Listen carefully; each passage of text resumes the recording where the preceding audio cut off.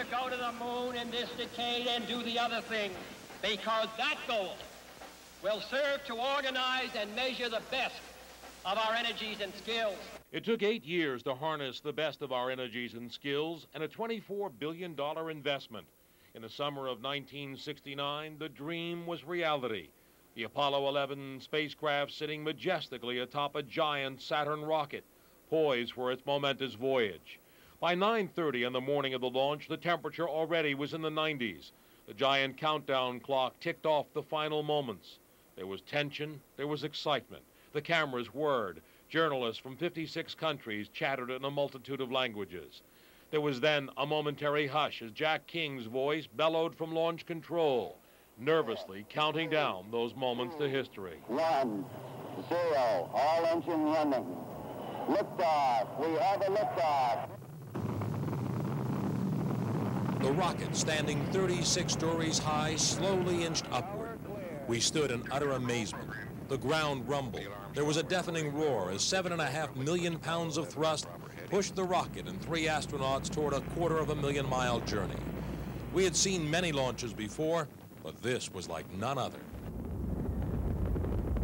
A chill raced through all of us. I found myself caught by the emotion of the moment, shouting with others, "Go, baby, go," as the now distant spacecraft streaked across the blue sky.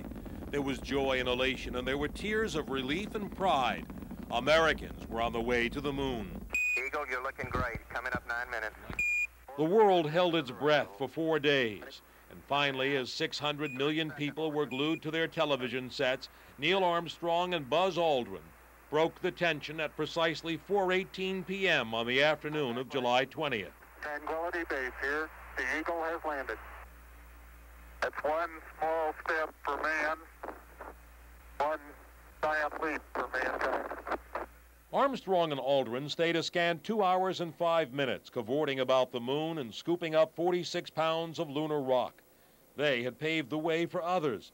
During 6 additional lunar landings, 12 astronauts collected 843 pounds of lunar rocks and soil, took 15,000 pictures, and left 5 scientific stations on the moon, radioing back many kinds of useful information.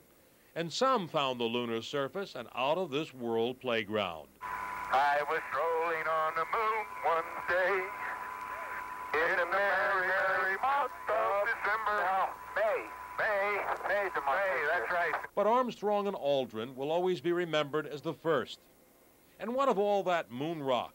Extensive study, for one, has enabled scientists to determine that the moon was condensed out of a cloud of solar gas at the same time the Earth did, about 4.5 billion years ago. What, you may ask, does this mean to us now? Some scientists say we can look to the moon as a source of materials. That extraction of lunar iron and oxygen is possible right now.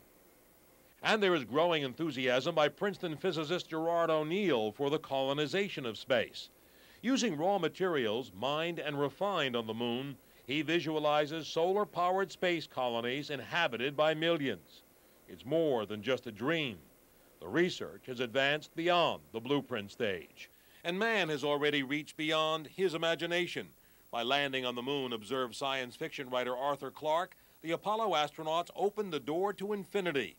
And that just may be the challenge ahead in the next century, as we reach for Mars and the stars that will forge our next frontier. This is Marvin Scott reporting.